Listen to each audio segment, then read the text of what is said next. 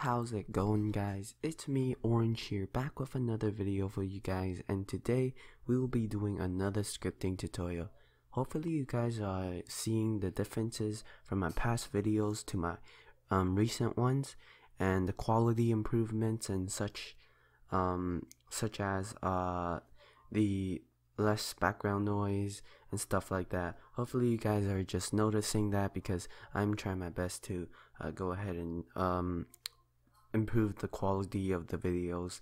So today what we're going to do is something requested, and this is going to be a dashing script. Now people really want to do things such as tap W twice, tap A twice, and dash, and we're going to do just that now.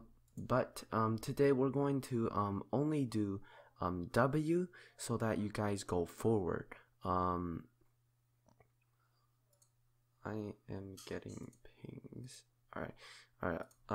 So today I'm going to be doing a only a double W dash, so that you guys can somewhat figure out the rest, because one script is always easier than the other ones. And if you guys didn't, go ahead and check out my recent tutorial on how to make material noises, where you step on stuff and it creates noises.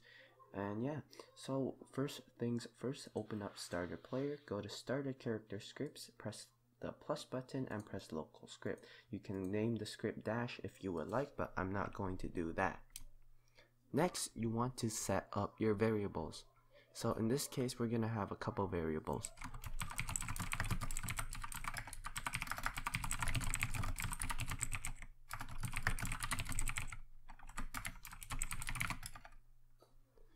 The reason we need these two variables is because every local script should have it, especially the script, since we're dashing, meaning that it has something to do with the character. Next, we want user input service.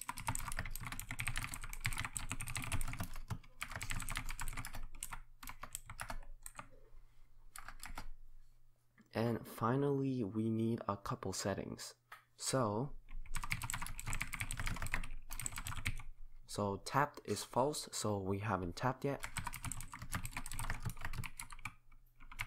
So the time is the amount of time you need to press W.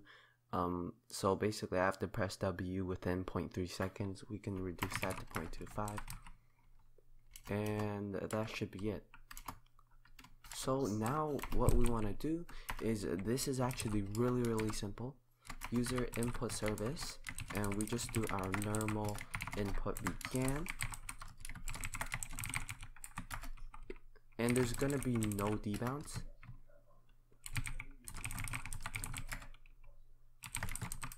If input.keycode equals keycode.w, so we're going forward. Then if tapped, if not tapped, then tap equals true, wait time, and tap equals false, else.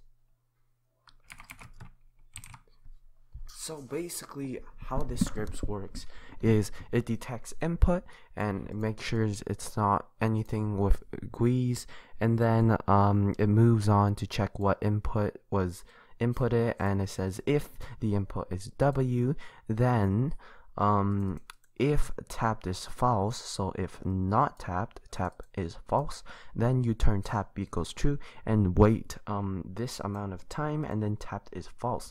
You may be wondering why I do this. It's pointless, but actually so if not tapped, then tapped is true, else, meaning that if tapped is true, that means it has to go through this first. So this has to go through once, that's one W, and then this is two W's, because you tapped it again, and if it's still true, it hasn't turned false yet.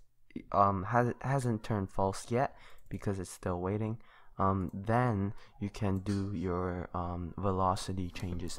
Now I'm not gonna add any special animations. This is just going to be a quick tutorial. So let's go ahead and do this. Humanoid root part dot velocity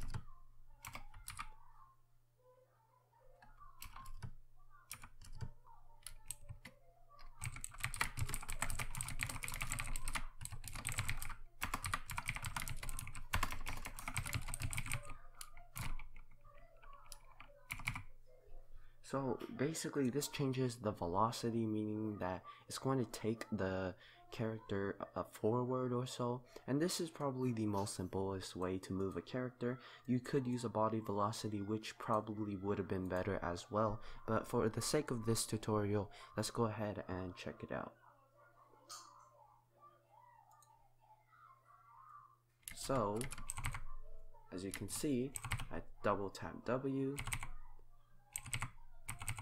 and I dash an incredible distance. And if you add an animation, it would look much better. Now, how do I decrease the power? Go ahead and decrease this number. How do I increase the power? Go ahead and increase this number. So thank you guys for watching. This is a really simple way to detect double tap during a certain amount of time. Hopefully you guys have use for this, enjoyed it, because I'm going to be using this in my own game.